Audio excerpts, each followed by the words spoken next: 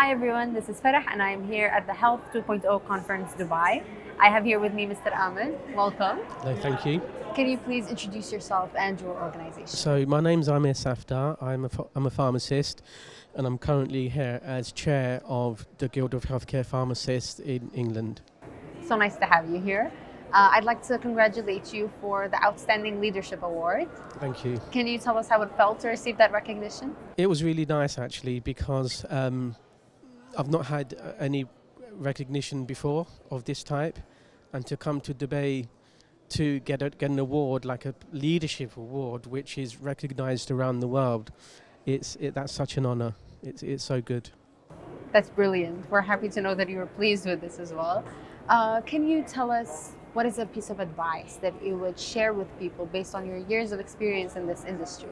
So be brave, take risks, calculated risks, look forward. The past is gone, so keep looking forward. And when you have setbacks, that's a setback, but you can climb out of that setback if you want to, and talk to your family and friends to support you at the same time. And tell me a little more about your experience at the conference. How are you enjoying it? Oh, And it's absolutely brilliant. did you take anything away from this? Yes, lots. It's brilliant. Dubai is brilliant. The hotel is brilliant.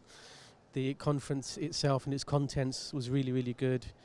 I had the opportunity to be on the stage yesterday. I was on the stage today. I'm going to be on the stage tomorrow.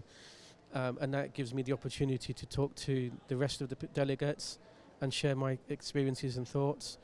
But alongside that, I'm also learning from the other presentations.